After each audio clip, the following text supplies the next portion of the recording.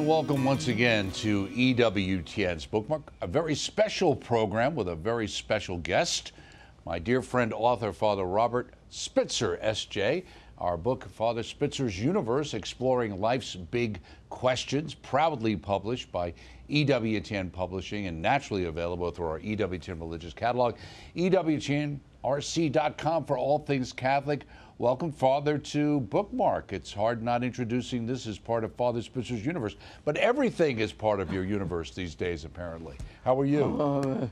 I'm doing great, and I'm glad to be having my own universe, and there you go. And of course this book being part of it. Right, absolutely, and we were thrilled to be able to put this out. And obviously, Exploring Life's Big Questions really is based on the program that I certainly have been privileged to do with you over these many, many years. Now, I can't believe how many years it's actually been, but doing this particular program and thinking back to the early days when the idea came up about doing a program with you at the time, and us conceiving of something to deal with, I remember, faith and reason, and talking about how to make it work, and trying to do something remotely as we've worked out. And I think people have lauded your participation and are thrilled with some of the programs, obviously on a regular basis, and we get a lot of very positive feedback. So it's great to have a book based on a lot of the answers that you've proffered over the years.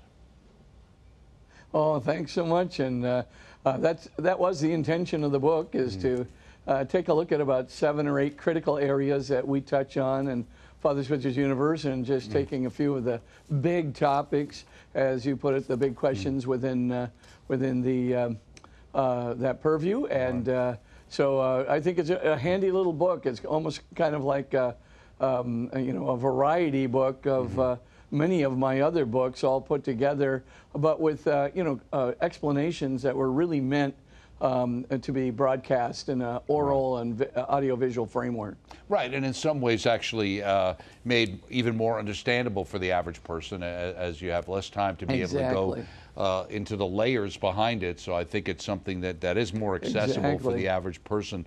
Let me ask you, just in doing the show, what has been the greatest feedback that you've heard over the years from people talking to you or seeing you at airports or wherever about the program, and what they like about the program?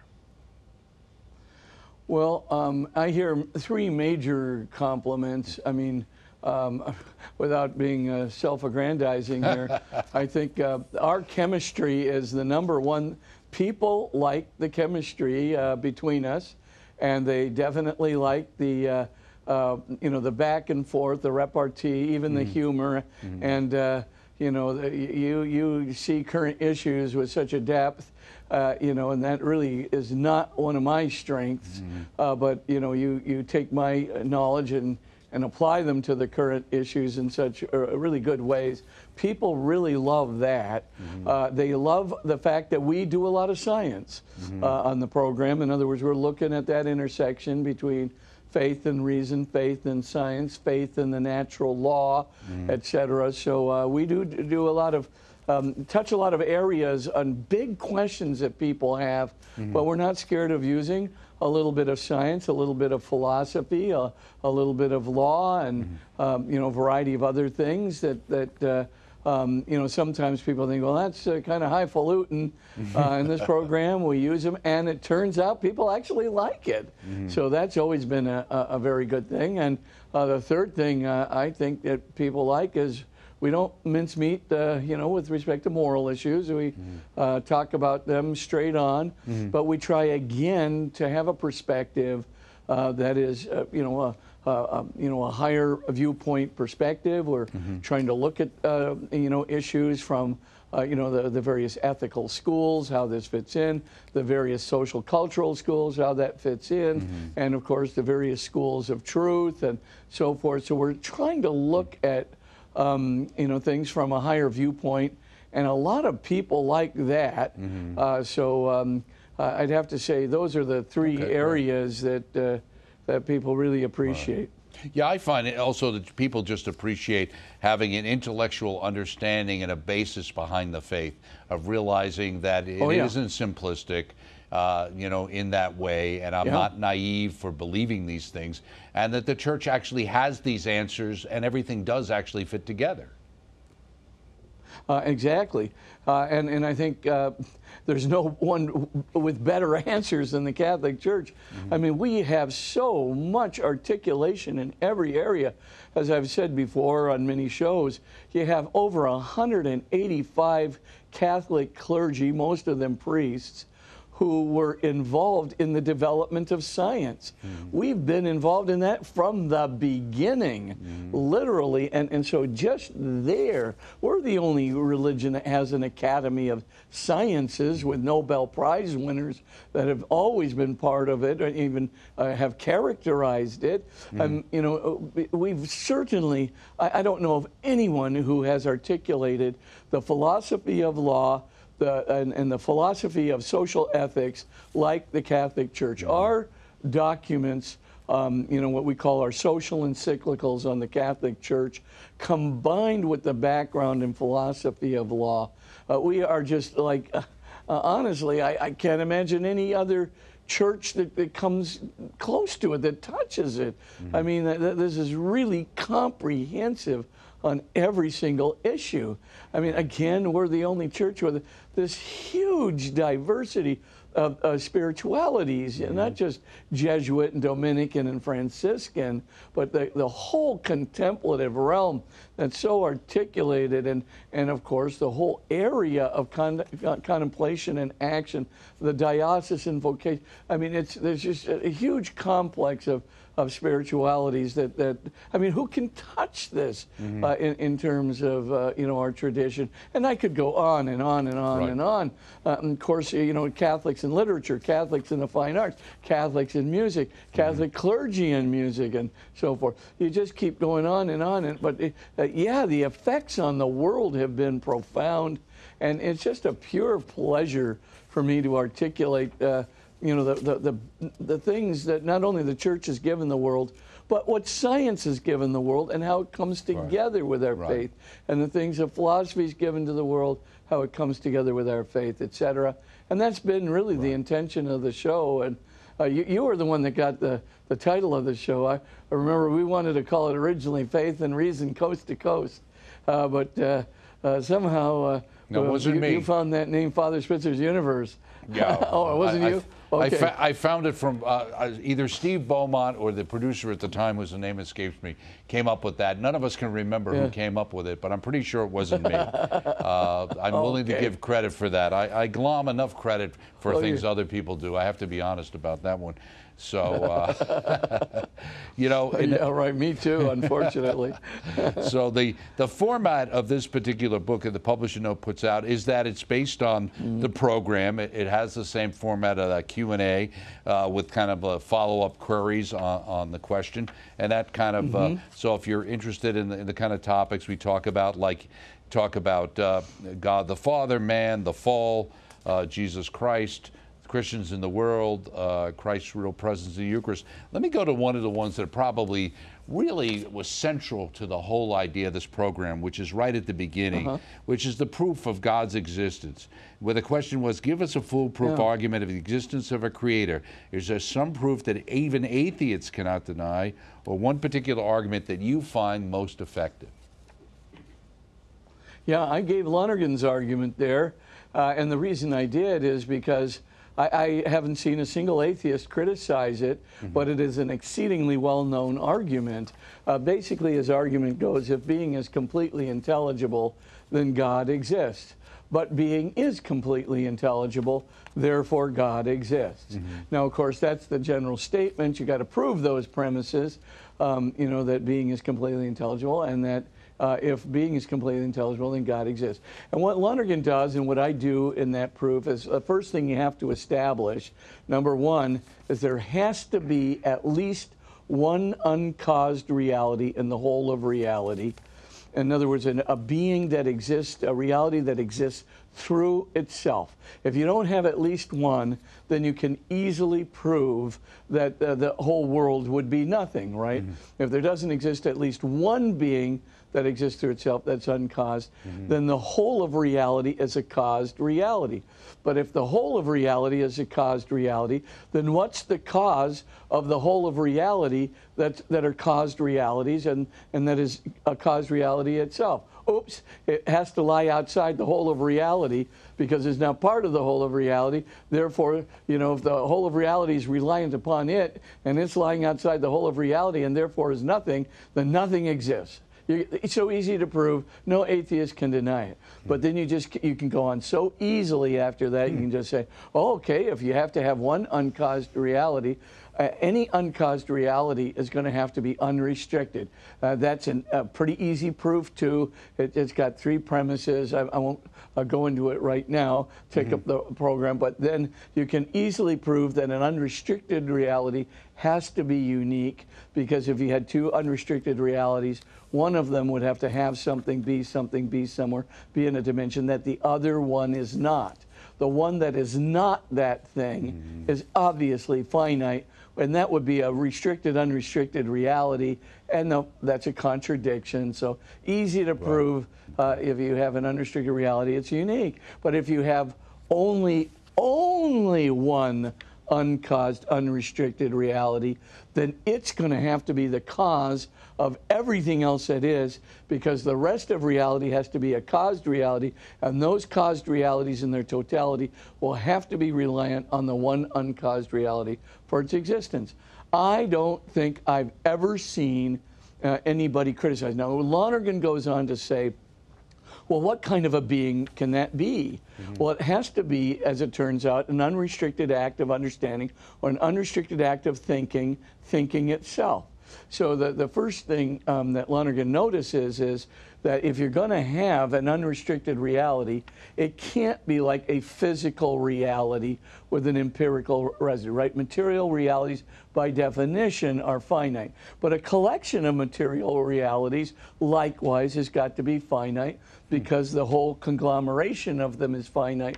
It'll only add up to a finite reality. Even multiverses, etc. Then you go on to, you know, different kinds of thoughts. The only thing that will be an unrestricted reality then has to be an unrestricted act of thinking itself. You get away from the restrictedness of material realities. You get away from the restrictedness of merely finite thoughts, finite intelligible reality. So an unrestricted act of thinking is the only one that can be truly unrestricted. Okay, great. By the time you're done, you've got to God. There you go. Okay, let's keep moving so we can get to a couple of different topics. Sure. Dealing with the problem of evil, a lot of people talk about.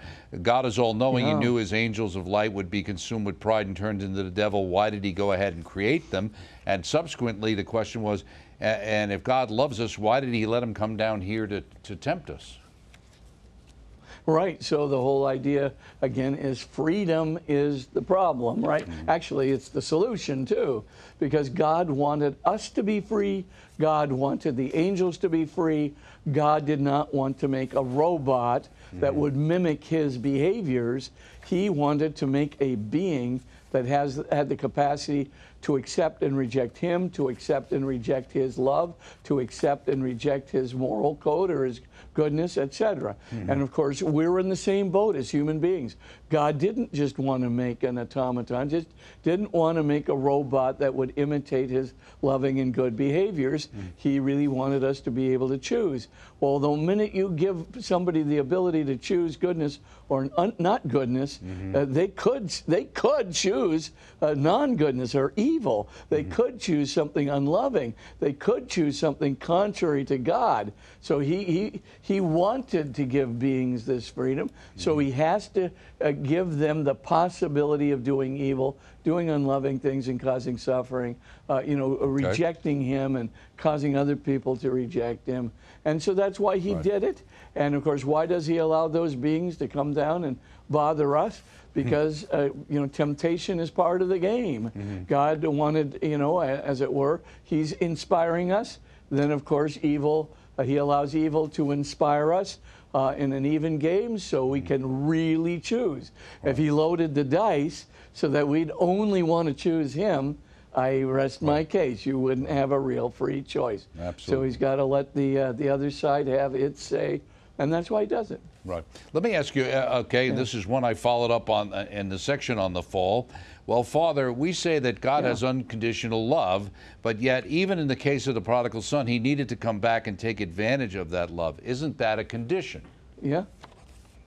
Well, you know, in a way, it is a condition, no question about it. Because, but the condition is actually for your benefit. It's he's permitting you to be free. So again, your freedom is what's causing the condition. The only way God could, you know, annihilate that condition is to make you unfree immediately and force you to come back. So, you know, he has to give you the choice if he makes you free to come back. And so it's really, you are given a freedom, but that causes a condition, namely repentance, to coming back. But if you didn't have that condition, you'd have a much worse condition, that God would be forcing you to do everything that you do, the loss of your freedom completely. So it's a condition which really replaces a much more onerous condition. It's the condition that allows you to be free. In the section, I believe in Jesus Christ our Lord, you talk about crucified under Pontius Pilate, and we talked about the creed, I guess, and so the question says, why do you suppose Pontius Pilate's name was included in the creed? And is it just because we want to blame him for everything? What's the reason? Because it really is an historical record. Okay. The whole idea, you know, Christianity was very concerned to put this within a secular historical context that could not be denied. And so they basically said, here's the guy who did it. Right? He is a Roman procurator, and he lived during the reign of Tiberius, and that is a very documentable historical fact. Now you can say, well, can you prove that Jesus was really there? Well, if you'll take the word of Tacitus and you'll take the word of Josephus, two people who were completely hostile to the Christian church, Tacitus actually says that Jesus suffered the extreme penalty, that is crucifixion, under the procurator Pontius Pilate during the reign of Tiberius. And Josephus actually says that Jesus was a wise man, that he did perform miracles or deeds of power, and he also died under Pontius Pilate during the reign of Tiberius. So again, that historical marker comes up again and again. And when hostile sources living at the time of Jesus actually testified to his existence, that's a pretty good witness. So I think it's reliable to say that Jesus, that there was definite historical evidence for Jesus, for his crucifixion, for his miracles, and for his wisdom during the time of Pontius Pilate. Okay, one of the other topics that I know is popular on the show is near-death experiences.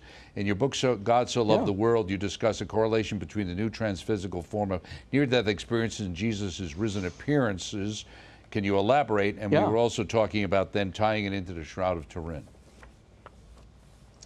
Exactly. I mean, Jesus' risen appearance, of course, is, you know, goes beyond the spiritual appearance. So during a near-death experience, we are transformed into, you know, what I'm going to call a soul body or a spirit body that is not subject to physical processes and structures. So you can go through walls. You can defy gravity.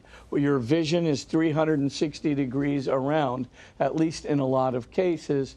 It is definitely, you know, it's a very special kind of vision. So yes, there's a lot of transformations in our body. Obviously, we are alive when our physical bodies are dead. That's another big transition. However, we are not the glorified body of Jesus. The glorified body of Jesus appears not just in spirit, though certainly that. And we do, you know, you know, when we are you know, experiencing near-death experience, we do come back in spirit. But then, of course, he's appearing in glory. He's appearing in power. It is so remarkable and so powerful that the apostles are bowing down and worshiping him. John's calling him Ha-Kurios, the Lord, calling him Ha-Theos, my God, you know, the God of me, etc. We can see that John, also Luke is, addressing the fact that he has a power that is utterly frightening. Matthew is saying not only that people are worshiping, but Jesus is saying full power and authority on heaven and earth have been given over me. Now, here's the deal. You compare those two spiritual bodies, and then you've got that Pauline statement. And Paul's statement is what? He says, hey, when we return, we're going to be like him. So in other words, that near-death experience we're seeing, okay, we are living beyond our physical body. Okay, we've got a spiritual body that's not subject to physical structures and processes and laws, like gravity or walls. Now, on the other hand, though, Jesus is much more than that. He's glorious. He's almost a theophany. He's powerful in addition to being spiritual. Now, when you look at that, what does that mean for us? We will be like that too. So after the final judgment, the kind of the spiritual bodies we have are going to be transformed into what might be called the glorified or glorious and powerful body of Jesus Christ. So there is kind of two phases here. Of course, love is the operative word.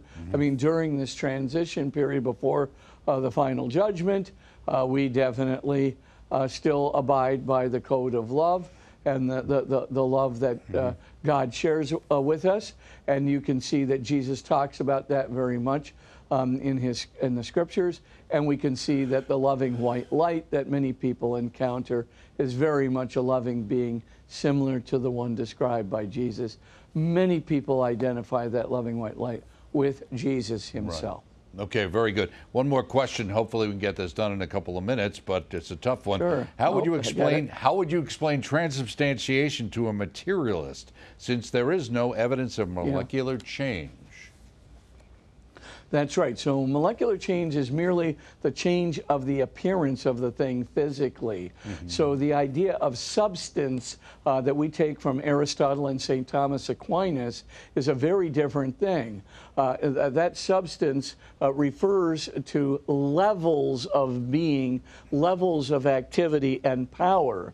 So, for example, the physical level, which you're talking about when you talk about molecules, and the molecules aren't changing, that's just the lowest level of substance for Thomas and for Aristotle. The next level up, of course, is the the rational substance of the soul. The next level up is the spiritual substance, of the glorified body. The next level up is the angels, and the next level up is God.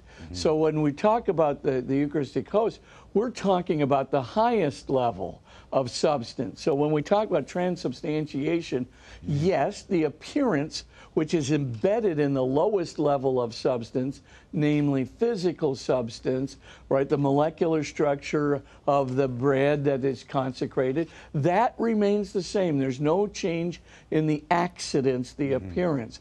However, the real substance is not simply our rational soul. It's not just the glorified soul body. It's not just the angelic. It is Christ himself. It is the God-man, and the substance now is translated into the very highest divine, unrestricted spiritual substance that has come to be incarnate, yes, but also remains his divine personhood. It remains his body, blood, soul, and divinity. So that is a transition in substance that doesn't require a change in the accidents that are in the bottom layer of substance, namely the physical substance. That's the fastest I can That's pretty give good the explanation. You can Okay. You can get on the Catholic Blitz with that one. I tell you. Let me just ask you in our closing moments, why don't you mention a couple of the books that recently have come out that we hope to be able to do some interviews on in the near future? Sure. So I have one on Christ, Science, and Reason, what we can know about Jesus, Mary, and miracles. That book, goes through a lot of different miracles. It gives you a complete scientific explanation of the Shroud of Turin. It goes into the carbon dating much more explicitly. We have the Eucharistic miracles, goes into the scientific investigation of those, goes into the Marian miracles, particularly looking at the new evidence that's come out on the Tilma of Guadalupe. I take a very close look at Stanley Yaki's book on the God and the Son at Fatima. That's a really excellent explication of the miracle of the sun at Fatima with all the eyewitness testimonies. It's a really long book and a complicated book and a thick book, and it didn't quite get the attention it deserved. So I really wanted to bring that the miracle of the sun at Fatima into focus with all of Stanley Yaki's contributions. And finally, of course, the miracles at Lourdes, which continue to happen to this very day. But I just point out about 6 or 7 of the really spectacular ones that happen. And by the way, they happen, many of them, not just with the Lourdes water, but in combination with a blessing from the host in a Eucharistic procession. So I wanted to kind of get all those things secured. And then I have a whole appendix on the Catholic Church's involvement in science throughout the years. Okay. So that's a book that really I hope we can talk about. And then I have another one that comes out that's called Science, Reason, and Faith, Discovering the Bible. And that's kind of the book that lies at the basis of the new Science, Reason, and Faith study Bible that I have done for the RSVCE, the Revised Standard Version Catholic Edition Bible. That's being published by OSV in March and April. But the book, the precursor that explains the analysis that I give throughout the Bible, is given in that book, Science, Reason, and Faith, Discovering the Bible. Well, Father, we're going to have to do another show just so you can list the books that you've already written, let alone the ones that are coming soon. So thank you so much. Always a joy to be with you. The one and only Father Robert Spitzer, S.J., his book, Father Spitzer's Universe, exploring life's big questions. They're big, and there's great answers. Check it out, published by EWTN, naturally available through our EWTN Religious Catalog, and you can assume I highly recommend it. I'm Doug Keck. This has been EWTN's Bookmark. We'll see you next time. Thanks.